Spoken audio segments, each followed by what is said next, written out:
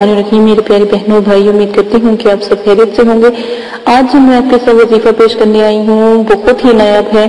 گھر میں تنگ دستی، تکلیف، پریشانی اور شوہر نشہ کرتا ہو، شوہر ظلم کرتا ہو، شوہر مارتا ہو، یا ان چیزوں میں سے کوئی بھی ایسا مسئلہ ہو، یا کوئی اتنی پریشانی ہو، یا اتنی محتاجی ہو، یا بے چینی ہو، ان سب چیزوں کو ختم کرنے کے لیے یہ بہت نیا وظیفہ آج میں آپ کو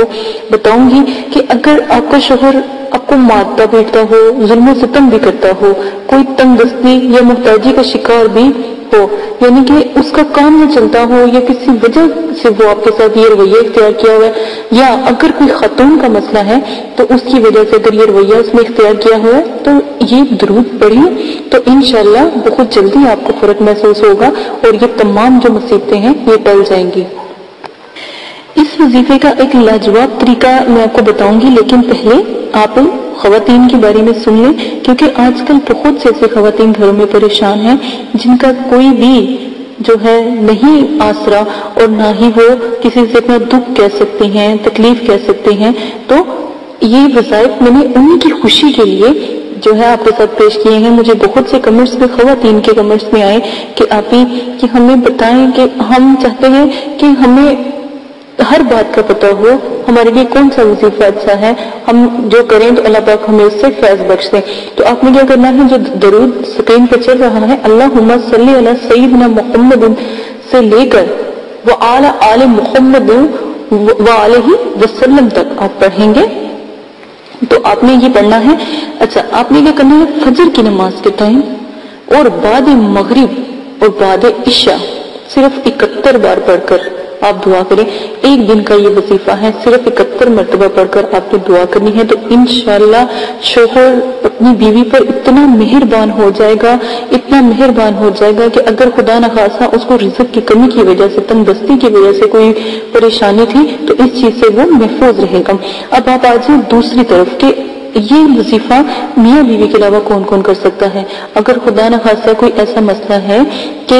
آپ اپنے کسی جیسے طالب ہوتا ہے اور مطلوب ہوتا ہے، آپ اپنے طالب کو منانے کے لیے اس وظیفے کا جو ہے وظیفہ اختیار کر سکتے ہیں۔ مطلوب کو جیسے کوئی ناراض ہو جاتا ہے، اپنے بہن بھائیوں میں سے کوئی ناراض ہو جاتا ہے، چچا وغیرہ میں سے کوئی ناراض ہو جاتا ہے، تو اپنی فیملی جو خونی رشتے ہیں ان میں سے کوئی ناراض ہے تو اس کے لیے آپ یہ کریں تو انشاءاللہ وہ اتنا مہربان ہو جائے گا اور فوراً ہی آپ اس کو ایک آگ اس کے اندر لگ جائے گی اس درود کے صدقے، تو وہ فوراً ہی آپ کے پاس آنے کا سوچے گا اور آپ کی طلب کو محسوس کرے گا۔